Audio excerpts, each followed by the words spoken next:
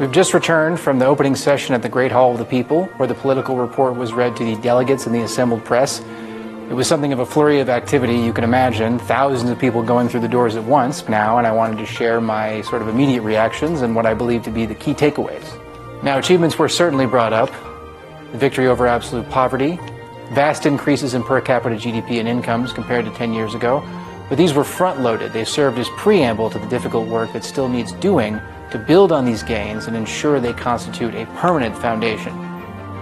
And what will that work entail? More progress on what the country terms high-quality development, economic development predicated on innovation and movement up the value chain instead of aggregate GDP growth, and a focus on the meat and potatoes, metrics that indicate tangible improvements in the people's lives: employment, educational attainment, life expectancy, and other health outcomes. These are the figures that will buoy the country's progress in the long term and are key to its overall modernization campaign. Modernization and development were the most oft-repeated words in the report, and with good reason. Despite decades of advancement, China began its modernization progress from a very low baseline as a mostly agrarian, semi-industrialized country. This has meant a protracted period was required to begin to catch up with the advanced economies who had a century's head start on its own development.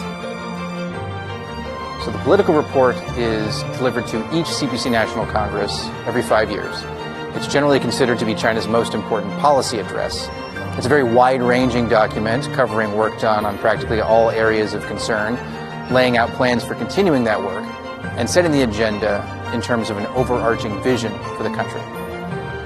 For example, during the report delivered to the 19th Congress, it was announced that the principal contradiction facing Chinese society, the issue underpinning all others, was the contradiction between unbalanced development and the need for a better life.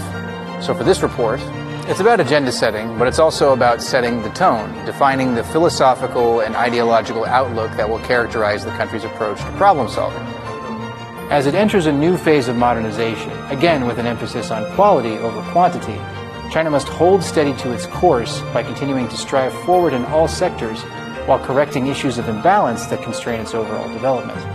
Not an easy task, but we will be watching as the country rises to meet it over the next 5 years and beyond.